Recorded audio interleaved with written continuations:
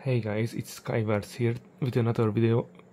So I wanted to show you the best HDR settings ever. I mean, I hope so. It is the best because it looks truly amazing. It is hard to see through the camera, but I assure you this is breathtaking.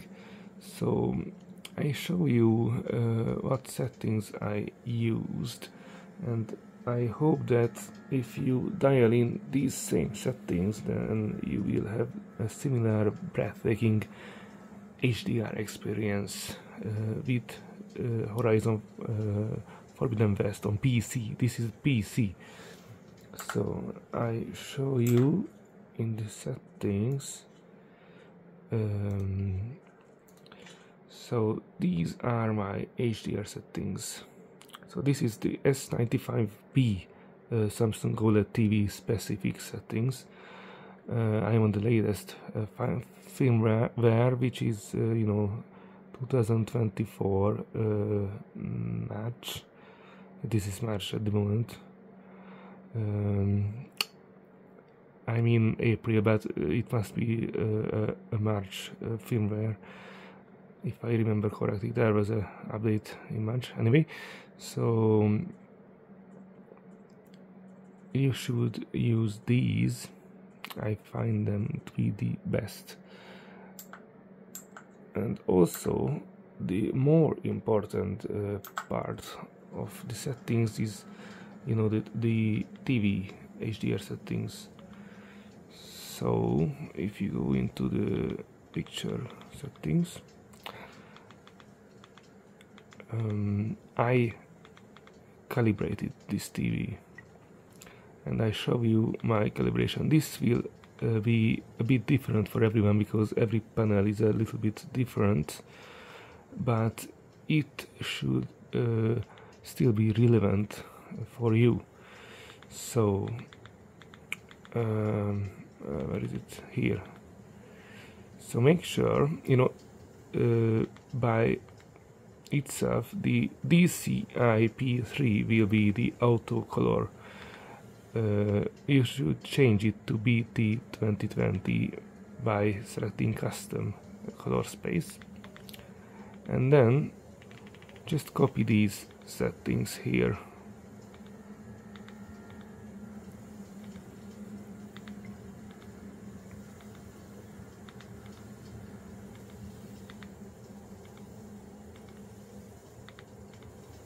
So if you copy these, you should have a very similar image quality as I have. But this is a professional level basically, so if it doesn't work for you, you can just reset, click on reset, and then you will get back to your previous settings. So you can't ruin your display. Okay. And then I went -1 on this one, and I found that warm 1 is actually better looking than warm 2. Maybe if I had a correct with a device, you can pinpoint the correct color space settings, but I just copied it from Reddit. So maybe that's why warm 1 is more accurate for me than warm 2. Warm 2 is a bit too yellow. Anyway, so but you can try warm 2 if you want. It should be the correct, but warm 1 is also very good. Make sure to not use contrast enhancer ever. And I choose color 22 because it is a bit over saturated. With these settings, it is how can I say, like, it is known to be oversaturated, so it is correct to decrease color actually. Interesting, but this is the correct way to set up the best HDR representation. And you can find very similar settings on Reddit like this. So these are you can say trusted settings, but what is not trusted and what is my how can I say, favorite setting, which is for many of you, especially the people that like the, how can I say, don't try to don't like to try dangerous things. Black level. So the purists, I wanted to say purists. So for the purists, I believe it should be on normal. This also looks very good actually, but I love it on low, because I find it that it is a trade-off. It should crash a little black and bright highlight details, keep in mind. But the crash is so minimal for my eyes that I find it better to have just a little bit more punch than you know, than a little more detail that I won't even see. And realistically, if you look into the sun, you shouldn't see the small details around the sun, you know. So, oops, for me it is more correct. But you can play around with it. Maybe it will be too much for you. For me, it looks better. It looks punchier and more realistic for the sun to be like very bright, not just a little bright.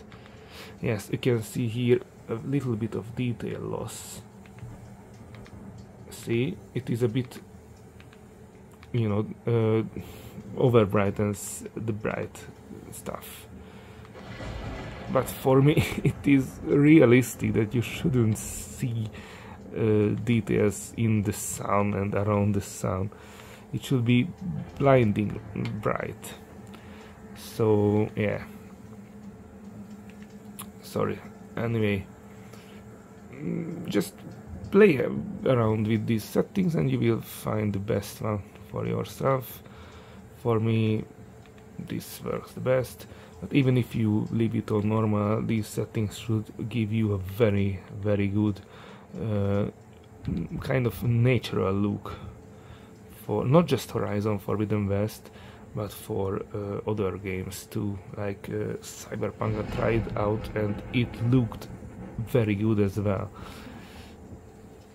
So thank you very much for watching, and please leave a comment if you found my settings helpful or you found something about it.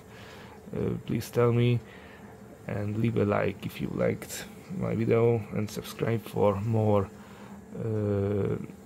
videos like these where I go in more depth with HDR and HDR settings to find the best settings possible for this TV.